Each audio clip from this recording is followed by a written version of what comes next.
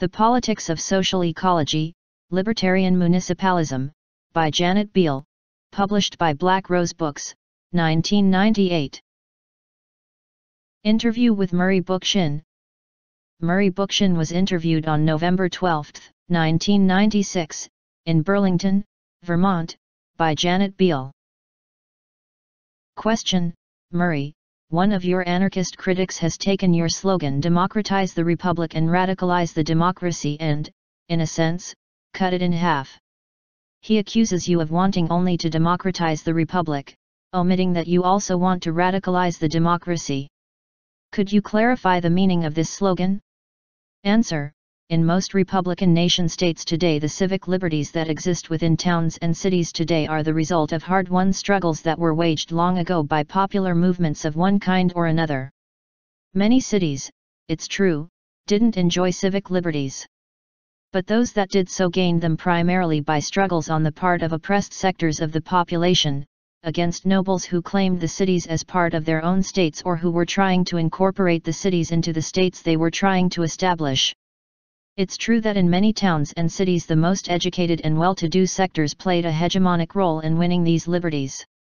But even so, they were always afraid of the more oppressed sectors of the population, who they usually exploited. These hard-won liberties have been diminished over time and circumscribed by the well-to-do. Yet they still remain, either in vestigial form or sedimented into the political culture of the present time. A libertarian municipalist movement today has to do two things. The first thing is, it has to try to preserve these liberties. And second, it has to try to expand them, to use them as a springboard for claiming greater civic liberties and creating new civic liberties, which foster the participation of the population as a whole, particularly by the oppressed sectors of the population. So when I say we have to democratize the Republic, I mean we have to preserve those democratic features that were won by people in the past. At the same time, we have to go beyond that and try to radicalize them by enlarging them in opposition to the state and those features of the state that have invaded civic life. I don't have to be told that many aspects of city and town life today are controlled by the nation-state or by intermediate bodies, such as provincial and state governments that function in the interests of the nation-state. There are state features in every town or even village, let alone every city in the world today. But the point is that besides these very powerful state features in civic life, there are also democratic features or vestigial democratic features, and these have to be enlarged and radicalized. And radicalizing them, I argue, is the only way in which a libertarian municipalist movement can develop as a dual power against the state. So the slogan describes an ongoing struggle that would involve simultaneously preserving and radicalizing democratic features and civic liberties. These two processes are both part of one large process of trying, ultimately, to confront the state with a sufficiently massive public power that can ultimately overthrow it and replace it with a libertarian communist society. Today's harsh social realities. Question: I'd like to ask you next about some of the concrete obstacles that seem to stand in the way of this process. One is the problem of transnational capitalism. Of course, libertarian municipalism is trying to eliminate capitalism as well as the nation-state. But many people believe that the ability of the nation-state to exert a restraining influence on capital is in decline, especially with the phenomenon of globalization. If even the nation-state, with all its enormous powers, is impotent against capitalism, how can municipalities or confederated municipalities ever hope to challenge it?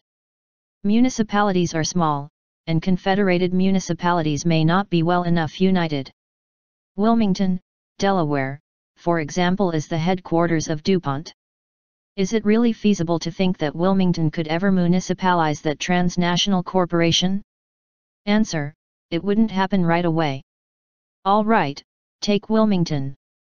Even though it's a DuPont town, that wouldn't prevent a libertarian municipalist movement from emerging there. If I were a resident of Wilmington, I'd try to develop and participate in a movement that would initially call for the municipalization of the land around Wilmington, and that would create as many different alternatives as can be created, irrespective of DuPont and its giant factories. As for those factories, yes, ultimately the movement would have to take over the economy from the bourgeoisie. But by the time that happened, the municipalities would be confederated and face-to-face democracy would have made them very strong. The globalization that we're talking about today isn't new. The export of capital was a central subject of discussion in Lenin's book on imperialism and in Rudolf Hilferding's works on the subject in the early part of this century. Lenin saw the export of capital as the key feature of capitalism in his time. What's happening today is that capitalism is doing what it has logically been expected to do according to Marxist economic theory, namely, export capital, move all over the globe, and ultimately industrialize the entire planet. So the mobility of capital has always existed, and it's been shown statistically that a great deal of that mobility takes place within single countries rather than from country to country. But the notion that plants just pick up and leave an area and go anywhere in the world has been greatly exaggerated.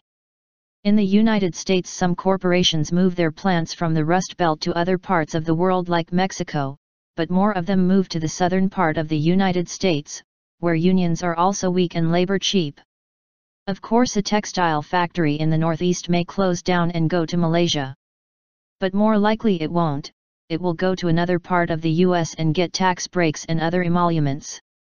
As for those that do go to Mexico or Malaysia, well, the movement I'm talking about is one that would extend beyond the borders of the United States.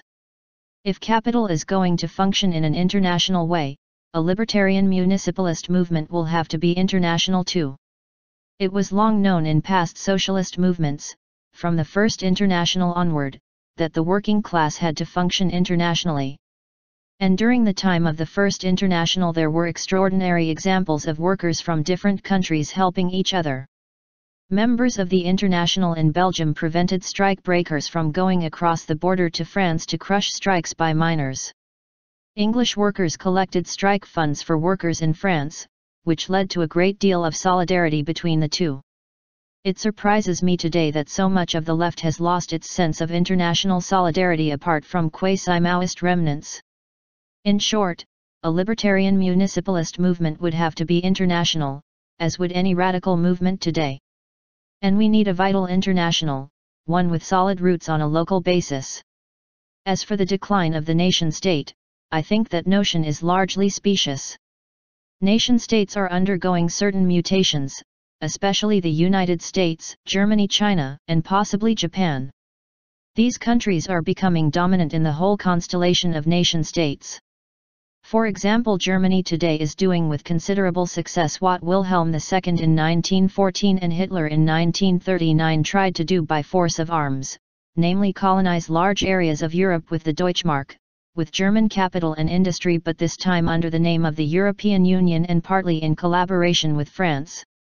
One could say the same about the United States and North America. It's essentially completing its economic colonization of Canada and Mexico, and it has still other ambitions, as it has had for 2 centuries, going back to the Monroe Doctrine, of colonizing the whole Western Hemisphere. These are nation-states we're talking about, not only transnational corporations. Key imperialist nation-states, in other words, have found new ways of functioning imperialistically, namely through their industrial and financial might, not simply warfare. Question: but isn't the purpose of NAFTA and GATT and the EU to strengthen the corporations, not the nation-state? It would seem that, if anything, the US government's power is being weakened by NAFTA, for example undermining its ability to pass environmental laws. Aren't these free trade agreements that are part of globalization trying to eliminate state interventions in the activities of corporations so that capital can reap greater profits? Answer: yes.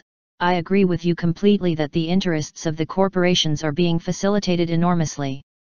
And I'm not sure that the nation-states are sorry about the power of corporations to circumvent certain domestic laws. The bourgeois state has always been at the service of capital. Note well, just recently that the Clinton administration has dropped the Delaney Clause, the law that kept carcinogens out of foods. I was raising concerns about pesticides in food 40 years ago, when Congressman Delaney was holding his hearings, and now all that is being undone. So it's a sad commentary that many self-styled leftists are now turning to the bourgeois nation-state for redress from capital.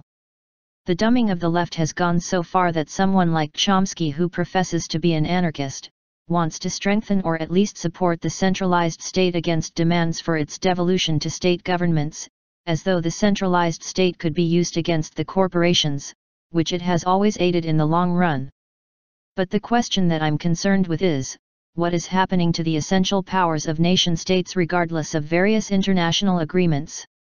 To what extent do some dictate to others?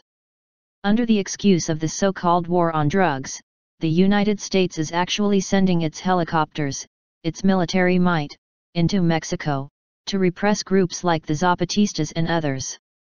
It's enhancing the police powers of the Mexicans in repressing the peasantry.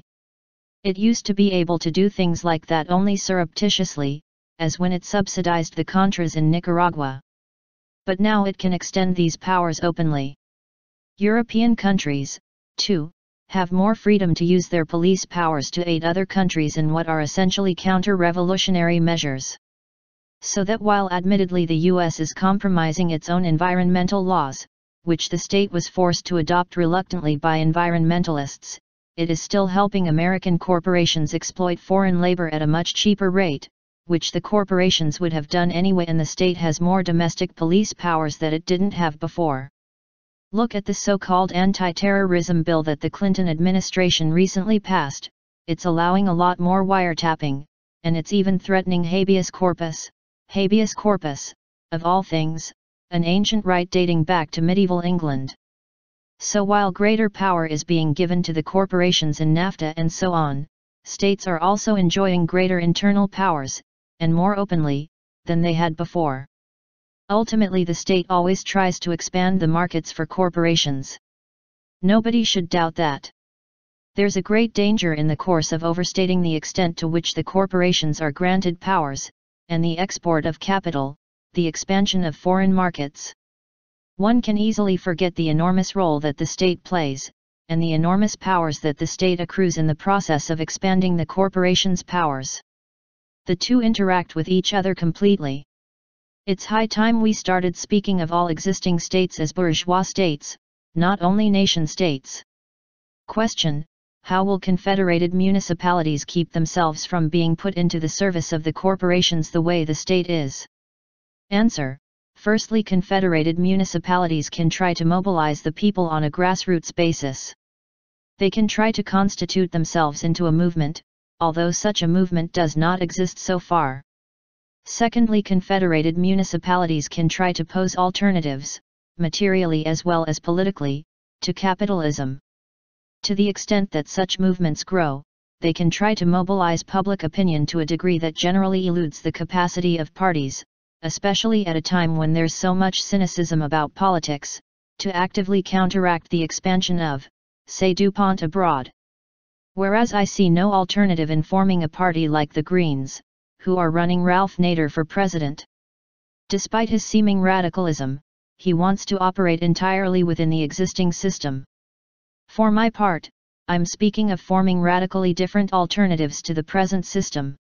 I'm speaking of establishing a separate political culture, modes of organizing, modes of transforming both politically and economically, not only for Delaware but the entire United States or Canada or any other country, whereas those who are operating within the present social framework are only trying to moderate the state, to give it a human face. They thereby make it more socially acceptable, I may add. I'll add something else. If a seemingly radical party becomes corrupted by parliamentarism, which has historically been the case with every single party that I know of, then that very parliamentary party will endeavor to moderate the existing situation, will in point of fact make it easier for the most vicious elements in society to have their way. There's no libertarian municipalist movement now, although there's a lot of talk these days about local democracy in all kinds of different circles.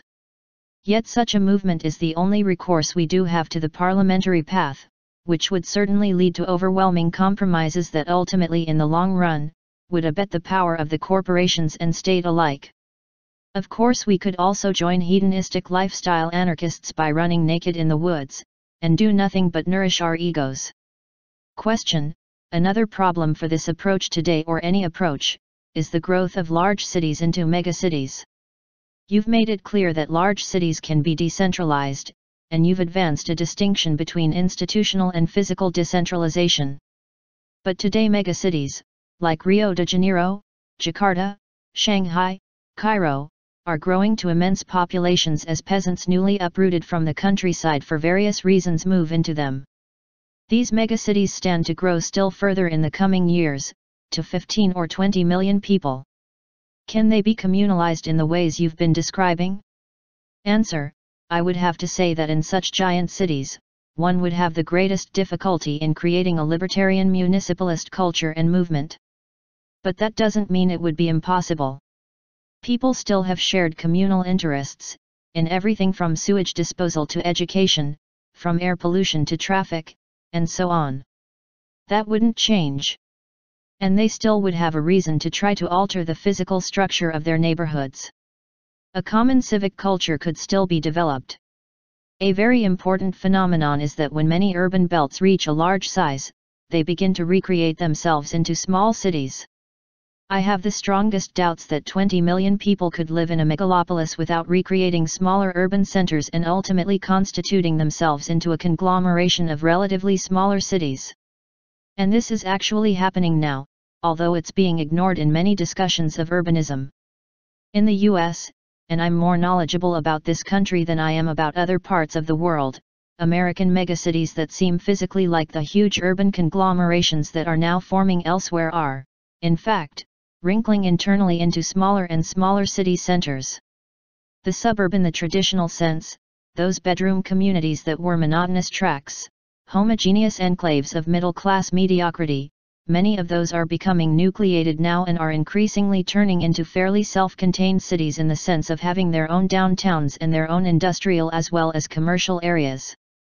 In places where for years there was nothing but residential tracts, a regrouping is taking place in which office buildings appear, institutional buildings, schools, government buildings, and even new kinds of industries. People no longer go to the old city center, they now go to new downtowns that have been recreated out of their suburbs. So that what were originally bedroom communities are becoming relatively viable towns. Question: but aren't these new smaller cities very often bastions of privilege? They're made up of people who have fled the poverty of the center cities, and in their own private cities, they buy their own police forces, their own school systems. The residents are rich enough to finance their own private community systems. And the residents put up gates around these privatized cities to keep out what they think of as undesirable people. Answer: of course many of the new cities are privileged ghettos. In fact, I predicted several decades ago, in my book The Limits of the City, that there would be a tendency toward a kind of ghettoization, in which the rich would separate themselves from the poor. We cannot ignore the possibility that ghettoization could lead to a very reactionary development. But we're still in a process of transition. We don't know where these nucleated cities will go in the long run. They're not all hiring their separate police forces or developing independent educational systems. They're not all privatized jurisdictions with walls around them. It's happening in a disturbing number of cases, but nucleation is far from taking place everywhere.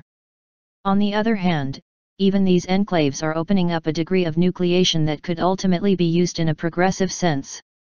Our job is to examine what potentialities exist that, in the event of a social crisis, would lend themselves to a libertarian municipalist approach. What may be a privileged city today may one day feel the buffeting of the economy in such a way that it becomes a fairly rebellious city. A totally protected community breached by economic, environmental, and cultural forces in the society may turn into a radical city.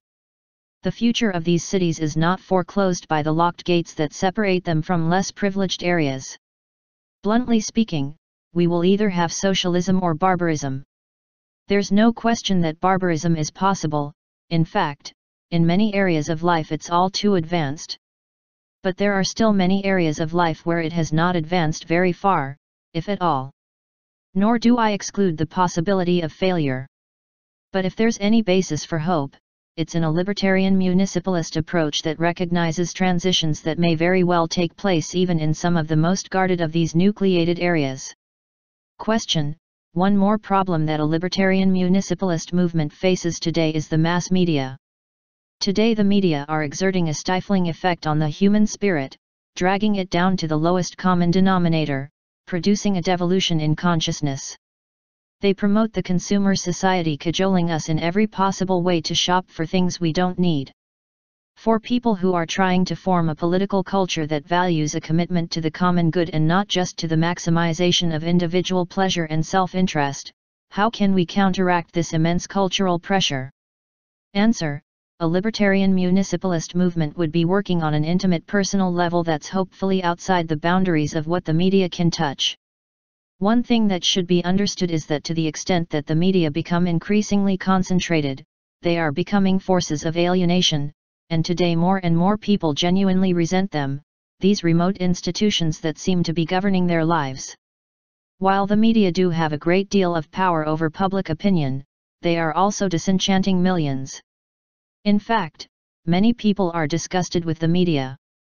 The third-party movement in the 1996 election year, however feeble, and the unprecedented abstention from voting are evidence that many people in the United States couldn't find in any existing statist organizations a meaningful response to their problems. They were fed up with media displays, with media attempts to treat them like juveniles and debase them with glitz. One has only to look at the popular reaction to the party conventions for the Republicans and Democrats in 1996. Even the media have declared that they will no longer cover conventions if they're going to be so patently organized for television. There's a growing sentiment against this concentrated media hurricane, and a libertarian municipalist movement can take advantage of the public's alienation. In fact, a libertarian municipalist approach would be the only kind that could hope to counteract the concentrated power of the media, because it tries to reach people at their community level, and provide them with ways of counteracting and opposing the impact of the media, by working at the level of face-to-face interaction. Question: still another problem today is time. More and more ordinary people, the ones who stand to be most empowered by libertarian municipalism, as citizens against the elites, are working at 2 and even 3 jobs just to get by. They don't have enough time even to see their families. How can we call upon them to show up at a public meeting when they have to make all kinds of compromises with their time just to read their child a bedtime story? Answer: if people want to become human beings instead of organisms that merely survive, I would suggest that they have to make some compromises. If people today are prepared to accept a way of life that requires them to work throughout all their waking hours in order to subsist, then I would say that I don't understand what drives them to continue, other than some animal instinct for survival. It has been one of the most challenging demands of Western philosophy, especially Hellenic philosophy, that people should strive to realize themselves as human beings. If they're not willing to do that, if they absolutely can't do that, then others who can do it will have to act for them in their own behalf for a while without condescension, without demanding privileges for doing so. The injustices that force so many people to work long hours have to be corrected so that they can finally be free to come to assembly meetings. I would like to think that in a rational society advances in technology such as automation would all but abolish toil, but that lies in the future. At present, people must make a moral effort to be free, to find the time, difficult as it may be, to attend meetings and take control over their lives. Identity and universals. Question: you frequently invoke ancient Athens and colonial New England as historical precedents for direct democracy. Yet the ancient Athenians were extremely patriarchal and had slaves. So were the New England Puritans, who also hanged Quakers and enslaved native people.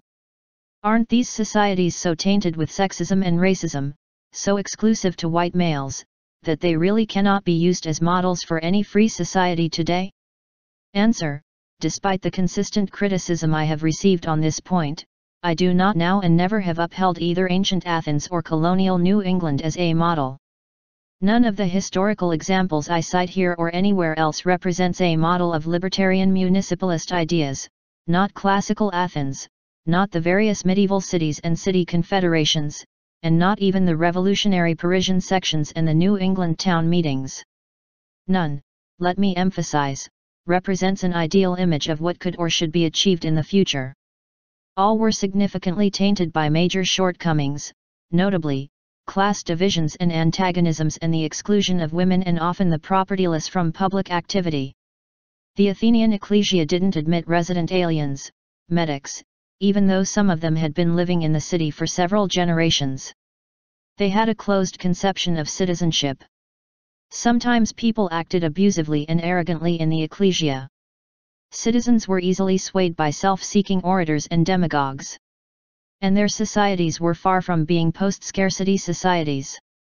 In the absence of freedom from toil, the most hard-working sectors of the population were too tired to go to the assembly.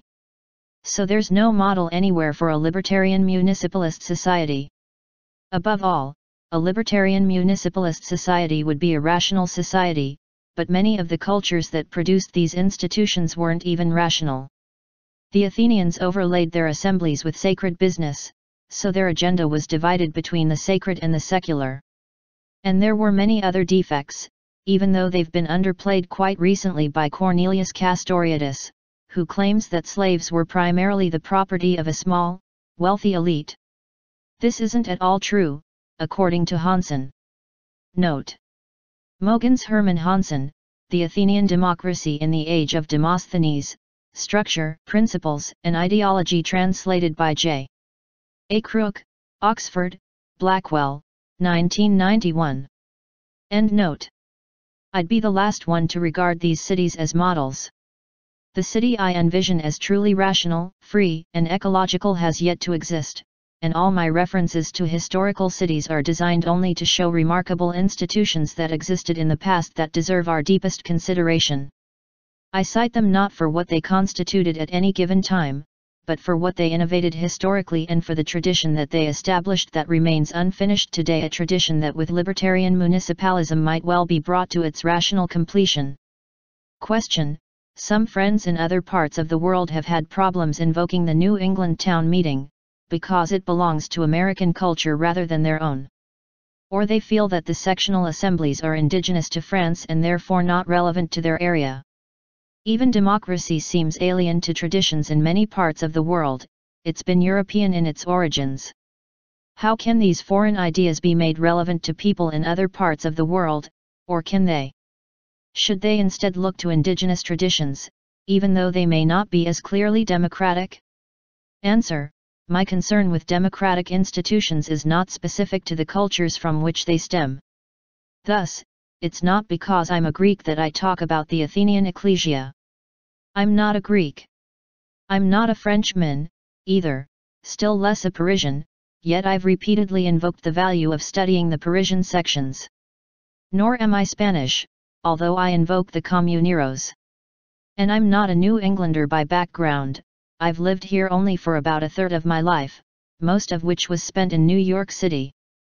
But the town meeting is a remarkable case of direct democracy. Should I ignore it because I live in New England now? During the 1960s, to be sure, I was deeply concerned about working from specifically American traditions. But that approach didn't come from any American chauvinism on my part, although I've been accused of that. I was opposing new lefties who were talking to the American people in terms of German Marxism, Russian Leninism, or Stalinism, and Chinese Maoism. That's not to say that Marxism was or is irrelevant to the United States, not at all. But in their understandable opposition to American imperialism, they were really venerating Chinese and Vietnamese totalitarianism. Today many of them would like to forget the mischief they caused, in view of recent, quite foreseeable developments.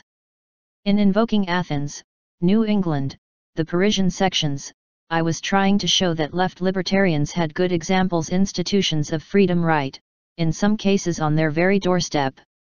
They don't have to look overseas, not even to Southeast Asia, still less to China. It was always the institutions themselves that were my primary focus, not a romanticization of the cities. What would be the point of invoking the Athenian ecclesia or the Parisian sections if I were an American chauvinist?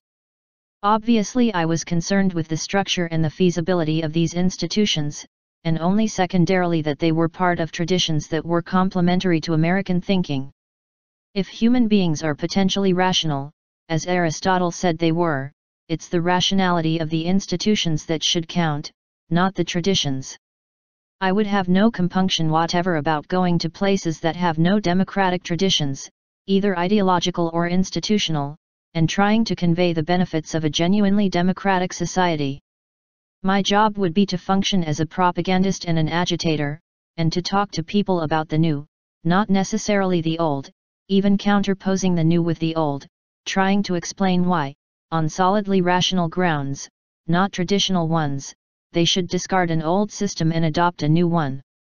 Such an endeavor would help offset the extent to which people's oppression has become deeply rooted even in their own thinking. I don't think I'm being patronizing or elitist. There are traditions that we would do very well to get rid of, like female circumcision, if you please, or the veiling of women, or mythical interpretations of what are really social problems, accounts that obfuscate and mystify the power of existing elites. Nor would I, as a Jew, find it either enriching or rewarding to go back to traditions from the Hebrew scriptures which are really fairly bloody. I could go through my own traditions and select some and discard others, but I don't embrace them or reject them just because they're part of my ethnic background. My point always remains that if people are potentially rational beings, they should try to live in a rational society irrespective of their traditions. I'd like to think that humanity has had 10,000 years of education out of the primitivism and traditionalism and customs that ostensibly are our cultural roots, not that we're going to try to revive traditionalism for its own sake. Question: sometimes when people form libertarian municipalist groups, they call a meeting of a popular assembly in their neighborhood, but not very many people show up. A visitor from Moscow recently told us of having this problem. It's pretty disheartening. What would you say to these people? Answer: treasure those who show up. Treasure them. Try to educate them. Remember that even in a libertarian municipalist society, assemblies will not necessarily be fully attended. Not even ancient Athens was based on universal participation. The ancient Athenians operated under very propitious conditions for democracy and had a democratic culture, but even they established a quorum of only 5,000 people out of a potential citizen body of 30,000. That's only 1/6 of the people who were eligible to attend. In other words, they were satisfied to get 1 out of every 6 citizens to come to the ecclesia. And the most revolutionary sections of Paris were a marvelous flare-up of energy, but they too accounted for a minority even of the sectional population. They were often attended by only 15 or 20 people out of 1 or 2,000. And usually it was only in times of crisis that more than a score or so people came to a given sectional assembly meeting, out of all those that could legitimately attend. Attendance at sectional assemblies varied very much according to what issue was on the agenda. People may decide to attend or not to attend an assembly meeting, depending on their personal concerns, private concerns, degrees of interest, amount of free time, the agenda, their own level of social and political development, illness, who knows what. One sophist I know from New Orleans, John Clark, wants to claim that unless everybody attends an assembly it is not truly democratic. He looks at the total population of a large city today, figures out how many people live in each neighborhood, and comes to the conclusion that huge numbers of people would be allotted to each assembly, say 5,000 or 10,000. And they would all have to come, it would seem, for this to be real democracy, but look, he says, there are too many of them for democracy. So libertarian municipalism is impossible, that's his argument. It's as if he puts a grid on a city of 8 million and calculates how many people would have to come to the assembly in each little square. But the assumption here is that every infant, every child, every Alzheimer's patient will have to attend if what we have is to qualify as a popular assembly.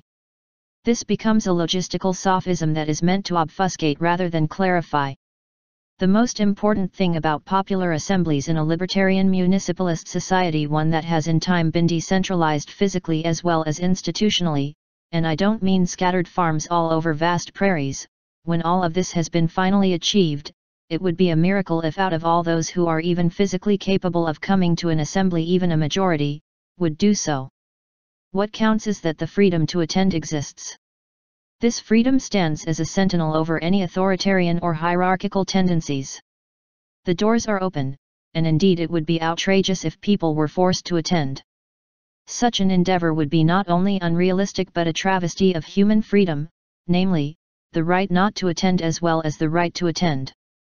The main point I wish to make is that the popular assemblies would be open to everyone who lives in a municipality and is of a certain age, without restriction, and that people would be encouraged to attend and would be informed about the topics that will be discussed, so that they could decide if they want to engage in the act of democratizing.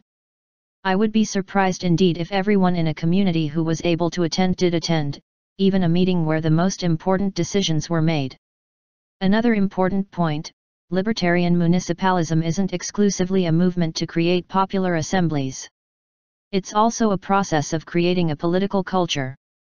In most places a libertarian municipalist movement wouldn't be successful for years, I can't say how many, in convincing people that it offers a solution to the present political and economic impasse.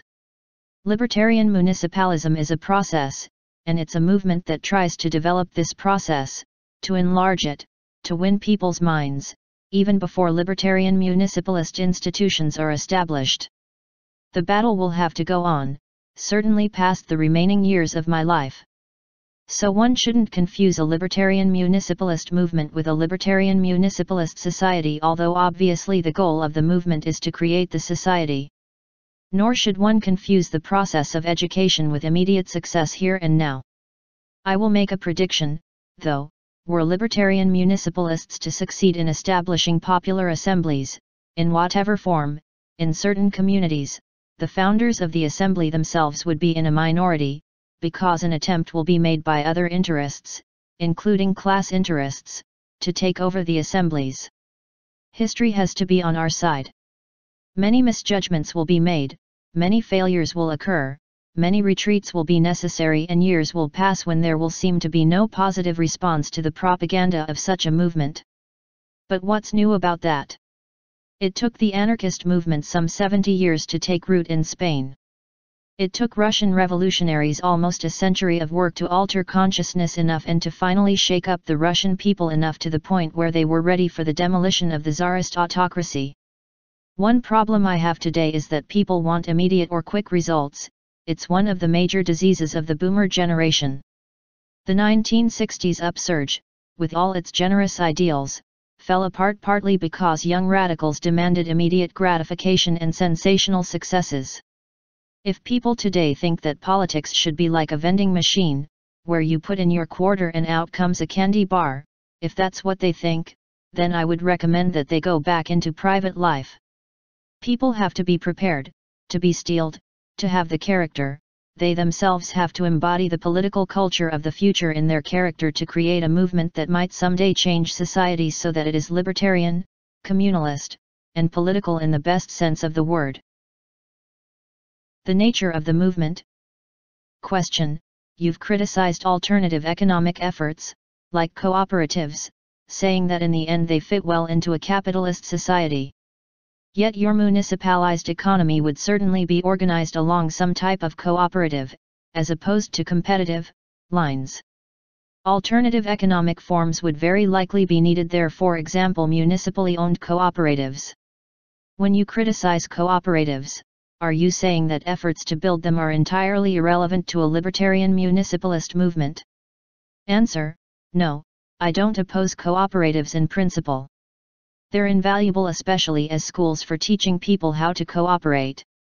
I've only tried to show that we're not going to be able to eliminate capitalism by colonizing it with ever more cooperatives, since cooperatives are going to function like capitalist enterprises in many respects, that is to say they'll become part of the market system, whatever the intentions of their founders. Back in the 1840s Proudhon had the idea, and he wasn't the only one, that by creating cooperative people's banks and other kinds of cooperatives, capitalism could be replaced by them. Today if I were to follow Proudhon, I would have to think that many small credit institutions could eventually replace Chase Manhattan, that small cooperative grocery stores could eventually replace supermarket chains. I would have to believe that small chemical factories could replace the DuPont Corporation in Delaware. The value of cooperatives today is that they teach people how to cooperate.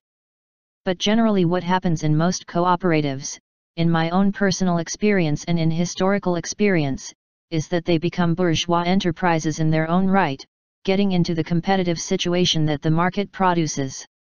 Those that don't, disappear. Now municipally owned cooperatives would not be cooperatives in the conventional sense of the term. These would not be single private cooperatives or federations of private cooperatives. They would be owned by a community meeting in popular assemblies. So they would operate as part of the community, not on their own, and they would be answerable to the community. Not only would these distinctly social cooperatives be owned by the community, but many of their policies would be decided by the community in assembly. Only the practical administration of these policies would fall within the purview of the individual cooperative.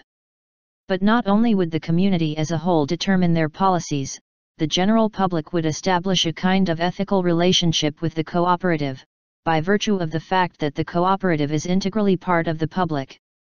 This is one area where a political culture goes beyond the strictly institutional politics of the assembly and confederation. Not only would the economy be municipalized, but the political culture would help create a moral economy in the community, a new type of economic relationship between citizens and the sources of their subsistence, whether they be producers or retailers. Under those circumstances of municipalization and a political culture, there would be no danger of each cooperative being a free-floating enterprise in a capitalist market. We would no longer have an authentic market in the bourgeois sense. In the bourgeois market, the buyer-seller relationship is not only competitive but anonymous. Municipally owned cooperatives could very well subvert the market, because the community would own them and because citizens would have an ethical responsibility toward perpetuating them. I don't believe the bourgeoisie would tolerate this development in the long run. Libertarian municipalism will not creep up on capitalism and pull the rug from underneath it suddenly. Everything I'm describing involves a confrontation, sooner or later, not only with the state but with capitalism. Libertarian municipalism is meant to awaken a revolutionary development in the communities that in varying degrees follows libertarian municipalist practices. How this development and confrontation will occur is impossible to foresee. Suffice it to say that they can open a wide door for the improvisation of strategies that no speculation on my part can possibly predict. Where such a confrontation would lead, how it would unfold, I don't know, but I do know that if libertarian municipalism were embraced by a sizable number of communities, we would potentially, at least, create something like a revolutionary situation. Question: some libertarian socialists have argued that you are too quick to rule out workers' control. Worker, they argue, is hardly a particularistic category anymore. Most able-bodied adults of both sexes today are workers. Since the category is so general, why can't a libertarian municipalism be combined with workers' control? Answer: yes, the great majority of people have to work in order to earn a livelihood, and a sizable proportion of them are productive workers. A huge number of workers are unproductive as well. They operate entirely with the circumstances and framework created by the capitalist system, such as shuffling invoices, contracts, credit slips, insurance policies, and so forth. Probably 9 out of 10 workers wouldn't have any work to do in a rational society, one that would not require insurance or any other commercial transactions. In a libertarian municipalist society, the assembly would decide the policies of the entire economy. Workers would shed their unique vocational identity and interests, at least as far as the public realm is concerned, and see themselves as citizens in their community. The municipality, through the assembly of citizens, would control and make the broad decisions for its shops, lay down the policies that they should follow, always working with a civic outlook rather than an occupational one. The supposition made by people who want to include workers' control in libertarian municipalism is that once we've democratized the society as a whole through the popular assembly, we would want to democratize the workplace itself and give it over to the workers to control. Now, what would that mean? Well, unless the workers in an enterprise really begin to see themselves primarily as citizens rather than workers, then we're opening up the very strong possibility that they will claim authority over their workplaces at the expense of the popular assembly.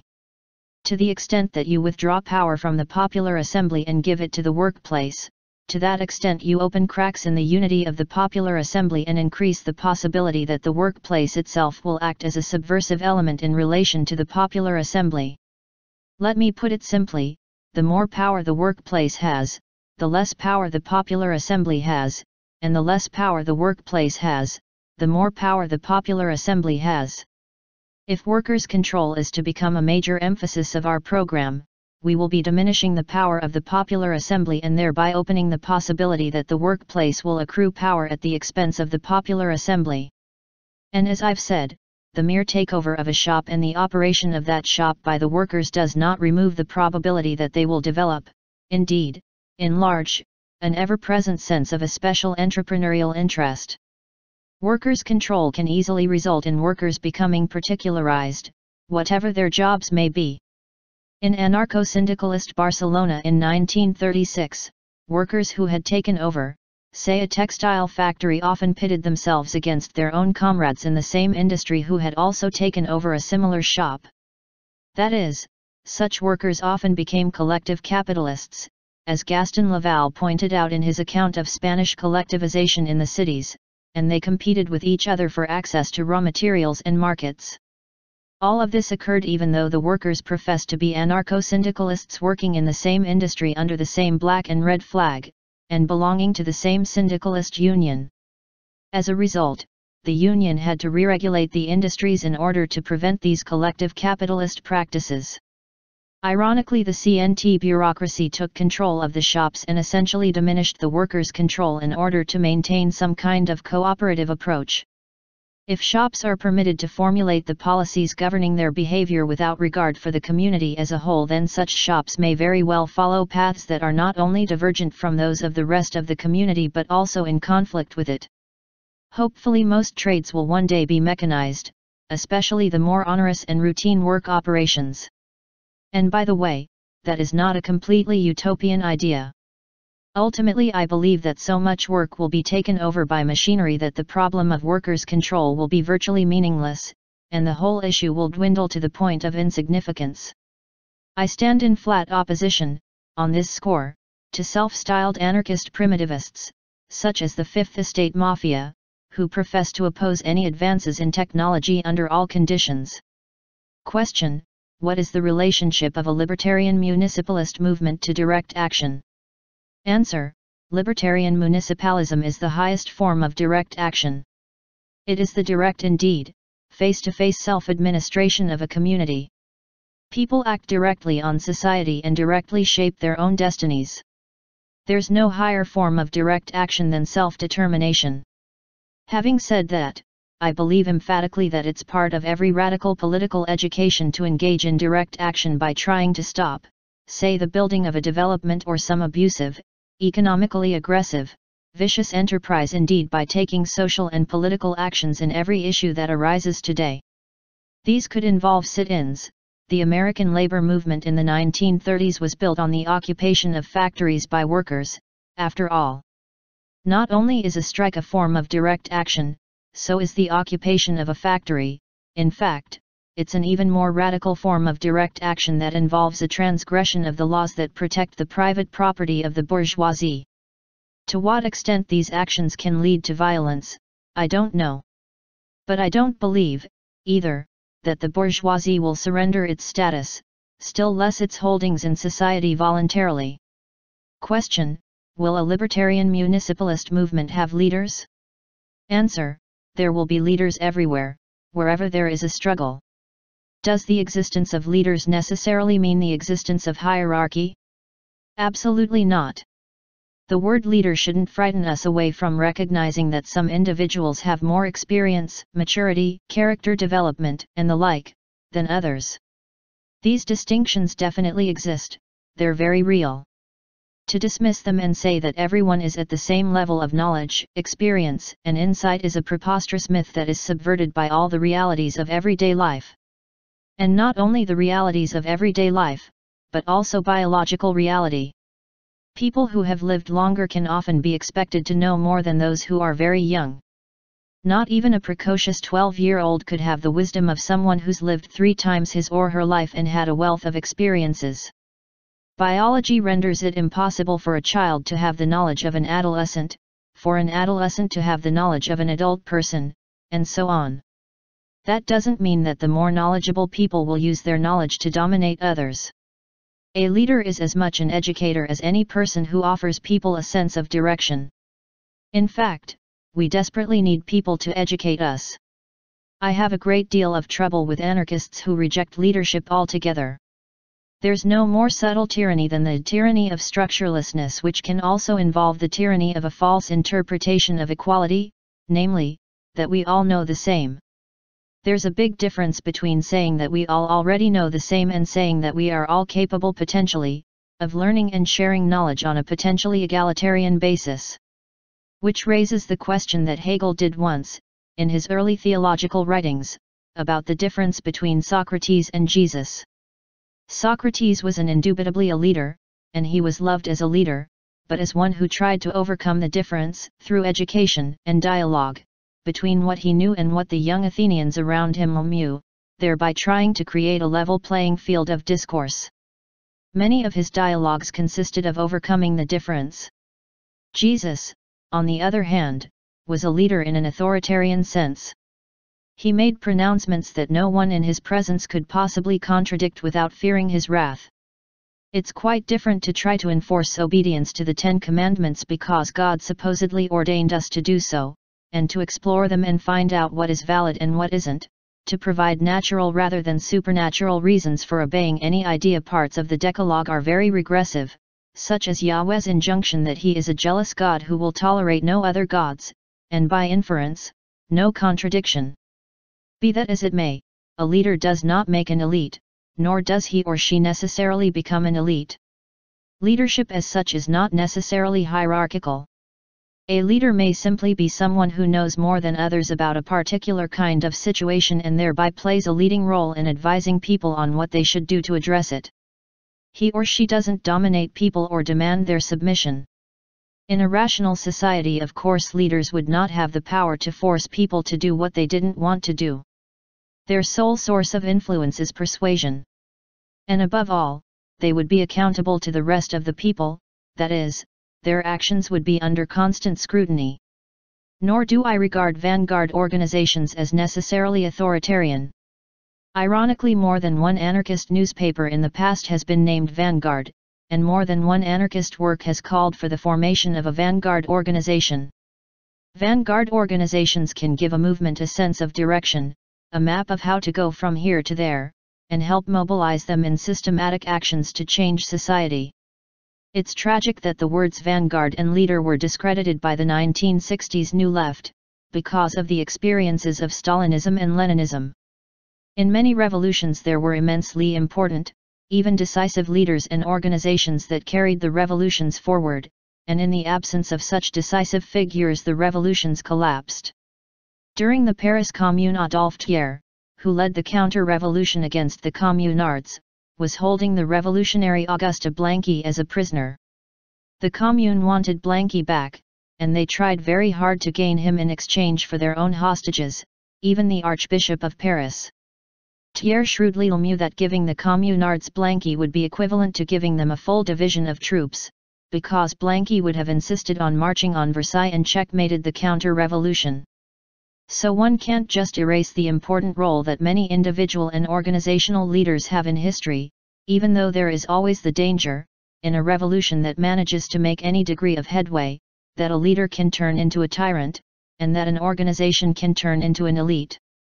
There is no substitute, in dealing with this danger, for intelligence and countervailing institutions that prevent leaders and organizations from becoming tyrants or elites, certainly not opposition to leaders and organizations as such.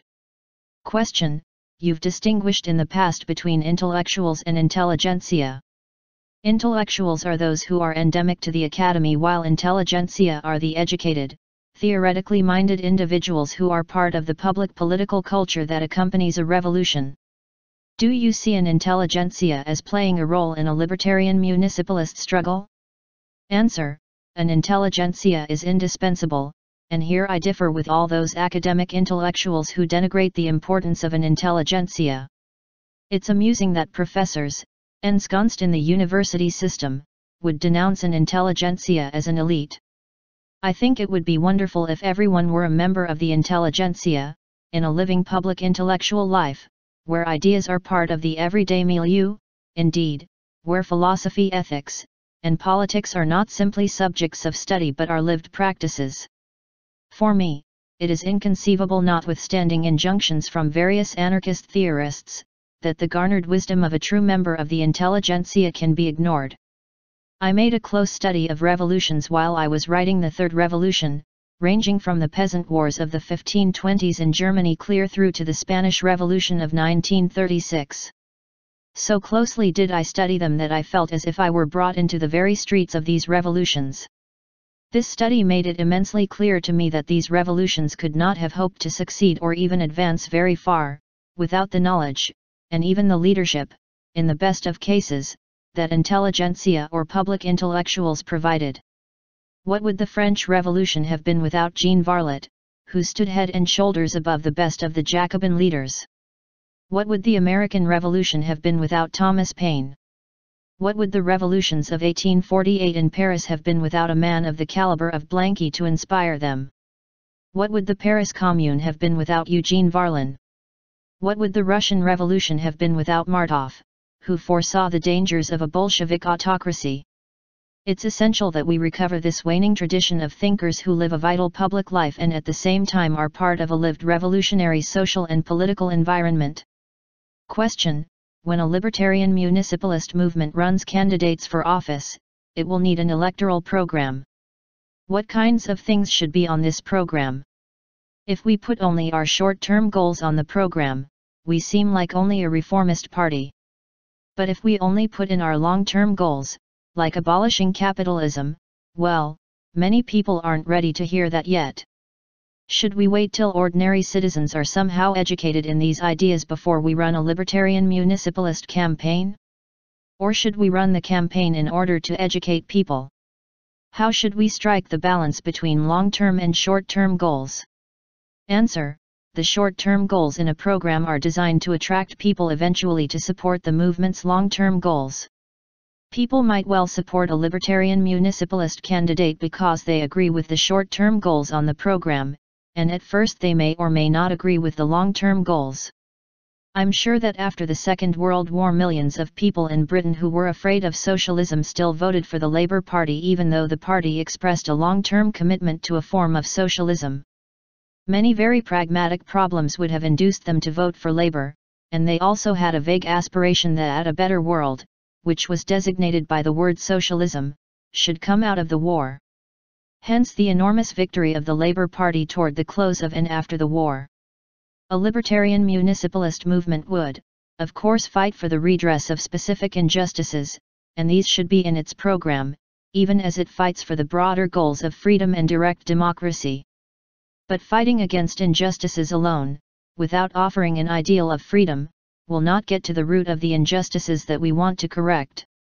One anarchist I know has recently said that he still has a vision of an anarchist society but that it's somewhere off in the distance. At present he works to fulfill his more short-term goals, goals that involve correcting injustices, including the strengthening of the state, no less. But the struggle against injustices can't be separated from the struggle for freedom. If it is, we'll still be burdened by the same social order, slightly or perhaps significantly more just, but still one that inevitably must inflict increasing damage on society and the natural world. A living connection must exist between our vision and our goals, such that our visions feed into our goals and give them immediacy. Otherwise, if goals and visions are bifurcated, we're functioning more as caretakers of capitalism, who are giving it a human face, rather than as revolutionaries trying to overthrow the root causes of all these injustices, as well as restrictions on the freedom and self-realization of all human beings.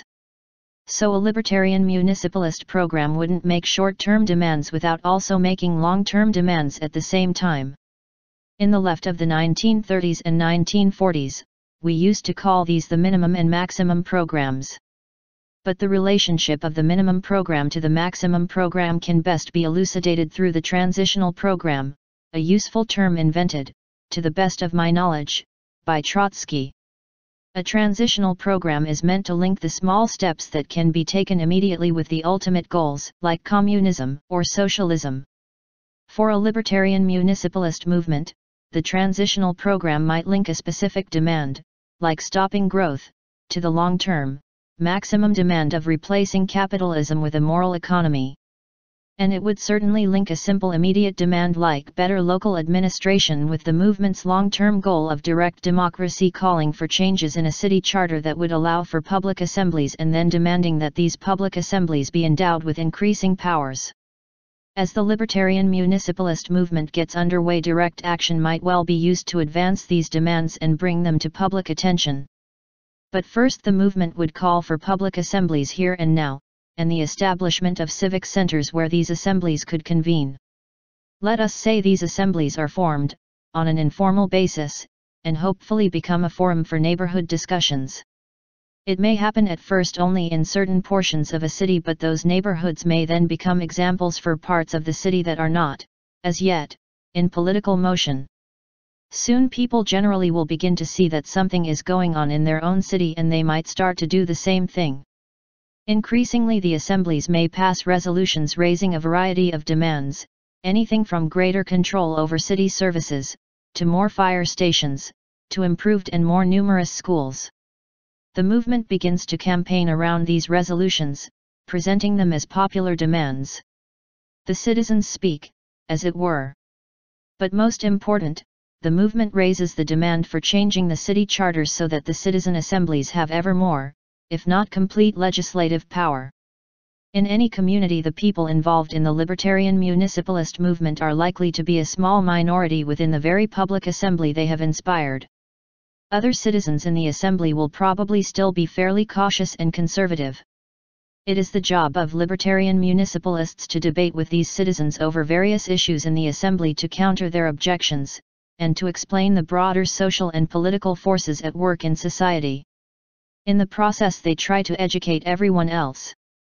Let us suppose that real estate interests go to an assembly meeting in order to sell the community on a particular development or housing project or office complex. Or a manufacturer shows up and holds out alluring promises of more jobs if the community allows him to build a factory there.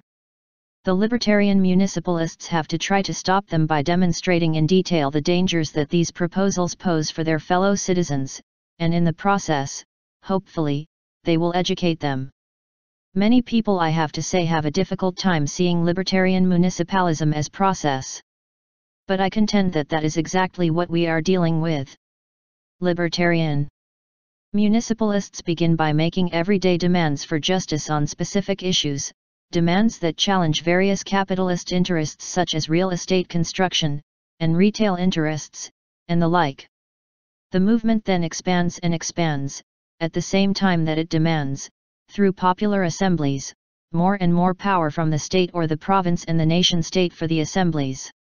This is a dynamic process that involves an ever greater enlargement of potentially democratic institutions, which, incidentally, no bourgeoisie has ever wanted to give to the people, calling for a charter if there isn't one, or a revision of the charter if there is one.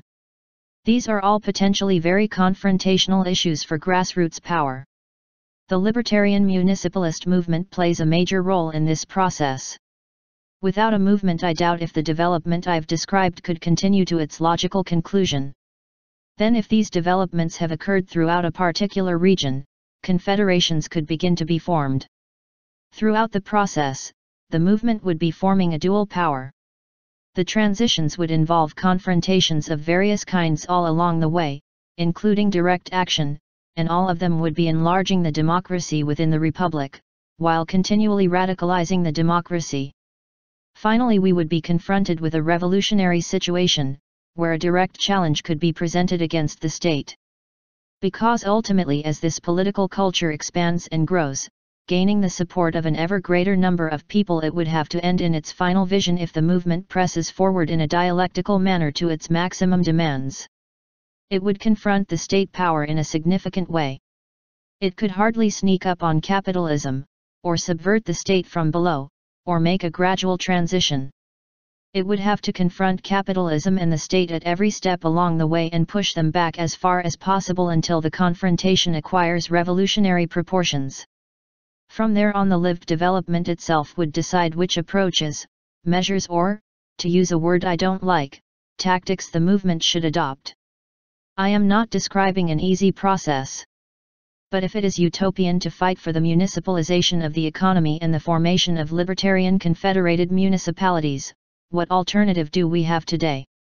To build a political party that, judging from the histories of the German Greens, the British Labour Party and third parties in the United States, is certain to degenerate into part of the state apparatus or simply disappear. What alternative is there to libertarian municipalism?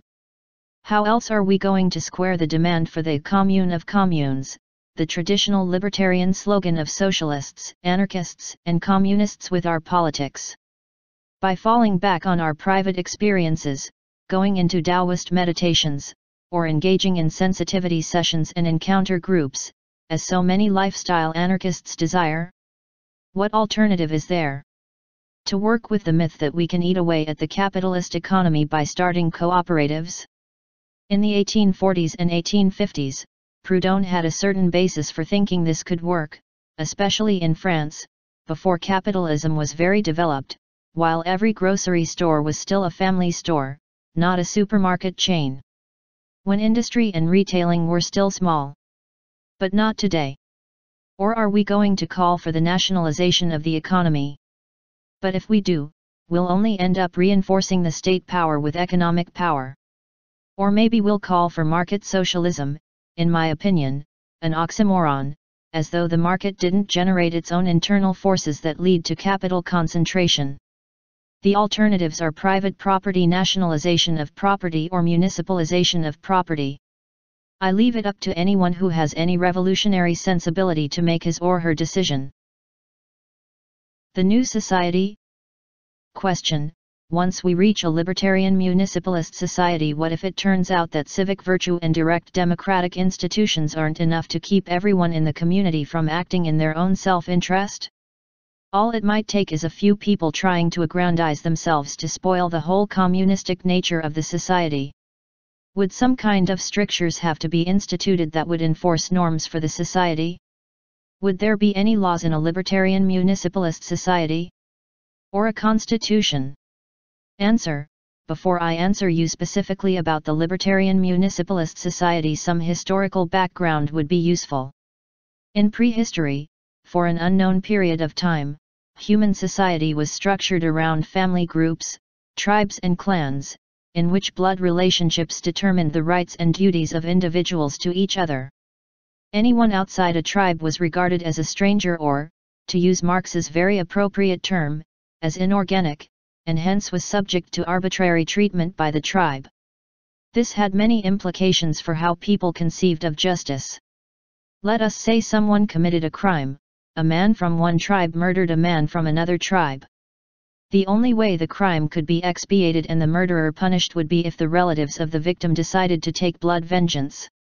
Of course, after a while the amount of bloodshed necessary to make reparation for an abuse was diminished, or a different kind of penalty besides blood was imposed, such as an obligation to hand over a certain number of cattle. The schedule of reparations was worked out at times very elaborately. But the system of justice still depended on vengeance, on the victim or the family taking revenge on the perpetrator. It has been one of humanity's greatest advances, over the course of history, to have moved out of this biologically based system of justice, by which I mean one based on kinship or blood ties and vengeance, into a more rational, but not necessarily completely rational system of justice. The Eumenides by Aeschylus depicts the Athenians in exactly that situation where blood vengeance is replaced by reasoned justice. Orestes, who killed his mother, is finally judged not as one who killed a blood relation per se but by a jury on rational, discursive grounds. And he is acquitted, on the basis of universal standards of justice based on reason, not punished on the basis of blood vengeance. At this point reason is beginning to supplant custom, and society is beginning to supplant biology.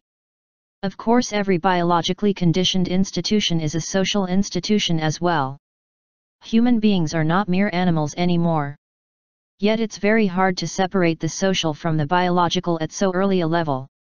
But over the course of history there are degrees in which biology has given way to rationality and sociality. The rise of nomos, as the Greeks called it, or law, a rationally derived standard for justice, defining rights and duties, marks one of humanity's greatest ascents out of animality. It's not a culminating advance, but it is a basic advance. I'm certainly not arguing that all laws are rational because they are laws, rather, I am claiming that the concept of nomos itself is rational. Law as a substitute for blood vengeance is a rational advance, even though many specific laws are very irrational. Ancient constitutions like Hammurabi's legal code accepted slavery, the domination of women by men, a large number of abusive features that would be untenable today and certainly inconceivable in a rational society. But Hammurabi's code did mark an advance out of blind custom, opening a realm of discussion about right and wrong behavior. And in the case of the Athenian democracy, even more custom was shed and replaced by a reasoned consideration of rights and duties, evils and goods, harmful actions and beneficial actions. A rational society by definition could do no less. In a libertarian municipalist society, it would be necessary to fully explicate, on a rational basis, the rights and duties of people, the laws or nomoi of the society and their modes of self-management, and these nomoi would derive from a rational constitution that the people who lived under it would draw up. That is to say, society would be constituted rationally, in the sense that the people would literally create a basic framework for it, guided by all the ethical considerations that reason and experience afford. So yes, it would be necessary to have a constitution and to have nomoi that are as democratic, as rational, as flexible, and as creative as possible. To reject such a constitution and the nomoi that elaborate it would be to fall back once again on a system like blood vengeance. Or else we would fall back on arbitrary judgments, based on a mystical belief in an unshakable human nature that is magically benign. Such a view is completely absurd. It rests on the belief that people would always behave benignly toward others and toward their community, that they are inherently good, and that they have been corrupted by civilization. Any notion of a fixed human nature, even a benign one, as well as the myth of a noble savage, is socio-biological nonsense. It renders people's behavior completely inflexible and denies them one of their most important features, namely creativity, a signal feature of humans, as opposed to the adaptivity typical of animals. So in a libertarian municipalist society, which I identify with a rational society and with libertarian communism, it would be vital to have a reasoned constitution with reasoned nomoi, one that would prevent authoritarianism and all the other undesirable features in the present society like private property and the state. It would at the same time offer a positive form of law, providing reasoned ethical guidelines that are sufficiently flexible to allow for changing situations. Question: how would these ideas specifically be applied in the development of a libertarian municipalist movement? Answer: I would like to suggest that such a movement itself would have a constitution. In this respect, I go against the libertarian opinion that wants a minimum of structure. As I've already said, where you have a minimum amount of structure, you have a maximum amount of arbitrariness. Serious and communited people always want organization. The question is, what kind? The dizzying dissoluteness one encounters among lifestyle anarchists today invariably ends up in mere smoke or in authoritarian manipulation, such as I saw in the anti-nuclear clamshell alliance during the 1970s. So the movement would have a constitution, with a preamble to state its larger goals and its character. And then it would specify as clearly as possible, albeit not frozen into inflexibility, how it is to function and, where an explanation is needed, why it is to function that way. The Constitution would specify decision-making by majority rule voting, which in my view is indispensable. It would clearly specify how delegates are to be elected and recalled if necessary, and it would distinguish their powers from those of parliamentary-type representatives. It could include an account of municipal democracy and confederation. Once a libertarian municipalist movement is established on the basis of a rational constitution, guided by rational nomoi, how would it go about calling for citizens' assemblies? Here in Burlington, during the late 1970s and early 1980s, the anarchist groups that I worked with were advocating citizens' assemblies in each of the city's 6 wards. We continued to call for them after a third-party progressive was elected mayor of the city in 1981. This mayor, Bernard Sanders, seemed not to know what we were talking about, but he was prepared to go along with the idea because it sounded good. So his progressive administration agreed to create a neighborhood planning assembly, NPA, in each ward. They weren't authentic citizens' assemblies, they were planning assemblies, whose purpose was to be responsible for dispersing funds for community development. In terms of policy making, their role was strictly advisory. But at least in Vermont, the power of citizens in an assembly to mandate morally is often very compelling, and for a time, until many of our local anarchists began to fade into private life, they exercised considerable influence. Question: in Vermont, the system of local government and the political system that goes with it is a lot looser and more open than it is in other parts of the United States, not to speak of the world. Here ballot access is relatively easy and election laws are quite relaxed, so it might be easier to get a libertarian municipalist movement going here than in other places. In California, for example, it's much harder for new political groupings to get on the ballot. In France or even Canada, the towns and cities are far more creatures of the state than they are here, and they're far more under the state's direct control. Certainly in most places it would be illegal for a citizens' assembly to legislate, as it were, to make policy for the locality. What can a libertarian municipalist movement do under such circumstances? Answer: yes. The establishment of NPAs in Burlington was the result of a concurrence of grassroots movements with a fairly sympathetic civic administration. I can foresee situations in which such a concurrence as we had here would not occur, indeed, where a city hall would stridently oppose the formation of quasi-legal citizens' assemblies, let alone ones with legal powers that would override those of the city council. Or where the city charter or town charter cannot yet be changed to give greater power to citizens' assemblies. In such cases it makes complete sense for the movement first to establish citizens' assemblies that have only moral authority, and in fact that was all the power the Burlington assemblies had anyway. A libertarian municipalist movement would initiate citizens' assemblies, without necessarily gaining the consent of a city council but hopefully with sufficient support from the citizens in the specific neighborhood or ward or town. Or if assemblies already exist, the movement could to call for their recognition as legal bodies empowered to pass ordinances and laws, in other words nomoi. At the same time, needless to say, the movement would run candidates who would consistently demand the formation of these assemblies and/or their empowerment. In the past, it was not unusual, in periods when institutions were fairly authoritarian, for moral institutions to begin to emerge. In medieval times many towns, without having any legal authority to do so, formed assemblies and created institutions that opposed those of the feudal lords or bishops who literally owned the city. The Ateneo movement, which grew up in Spain under Franco, may be another example. It may well have played a role in diminishing the power of the Francoist state toward the end of Franco's life. In any case, once a libertarian municipalist movement initiates extra-legal assemblies, it's crucial that they be institutionalized, even if only on paper. What the movement should not do is call assemblies on an ad hoc basis, merely to discuss a specific issue, then drift away when the issue fades from public interest.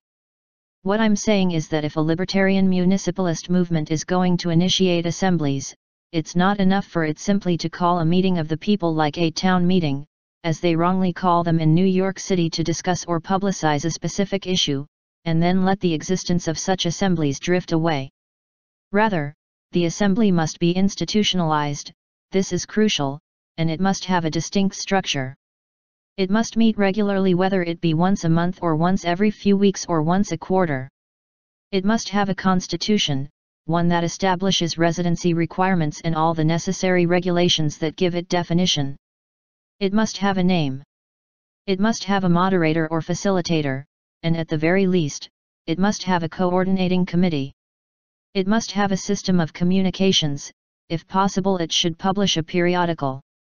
During the course of its meetings it should have an agenda, one carefully prepared with the participation of community members. If there are a sufficient number of people, the assembly could elect various commissions to study issues and make recommendations. If it's not clearly institutionalized, the assembly will become, to use the term ironically, a floating signifier, merely an obfuscatory semblance of what it might be. Lacking definition and institutionalization, it would merely be a forum and would not be taken seriously. Nor, in my opinion, would it conform with a libertarian municipalist social and political agenda? Libertarian municipalism seeks to exacerbate the tension between municipalities and the state, to become an oppositional dual power that will, under propitious conditions, abolish the state for a confederal system of social administration.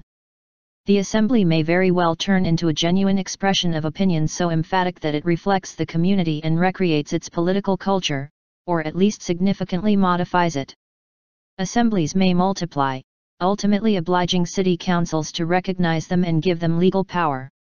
All of this is a process, a development, one that will require a long struggle. Libertarian municipalism is not merely a strategy or a body of tactics, even though I've been obliged to use these terms in a limited way because we have yet to invent a language that expresses the features of a rational society. Nor is it a society that can be brought into existence by turning on a light switch. It's a rich idea, one that flows out of history itself. And fulfilling it will require dedication. It requires commitment, idealism, and rationality. I can say this much: I completely agree with Marx that capitalism is a system that must necessarily tear down this society by virtue of its guiding principle of production for the sake of production, growth for the sake of growth. Libertarian municipalism must not be compromised with reformist or lesser evil notions, like creating another third party or engaging in independent politics within the framework of the nation-state. Every compromise, especially a politics based on lesser evils, invariably leads to the greatest evils. It was through a series of lesser evils, the ones presented to Germans during the Weimar Republic, that Hitler came to power. Hindenburg, the last and least of all the evils, who was elected president in 1932, proceeded to appoint Hitler chancellor in 1933, bringing fascism to Germany while the Social Democrats kept voting for one lesser evil after another until they got the worst of evils. One has only to look at statecraft today for more examples. In the United States, a President Bush or Dole would have had far more difficulty in dismantling the welfare system than did the lesser evil Bill Clinton. All the potential opposition that might have risen up to block that vicious act, even to protest against it, was politically blotted up by Clinton, whom liberals had long considered the lesser evil to a Republican president. So lesser evilism has clearly become a formula for capitulation.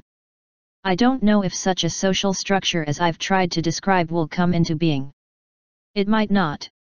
I'm writing an essay on ethics now, and the opening line is, "Humanity is too intelligent not to live in a rational society."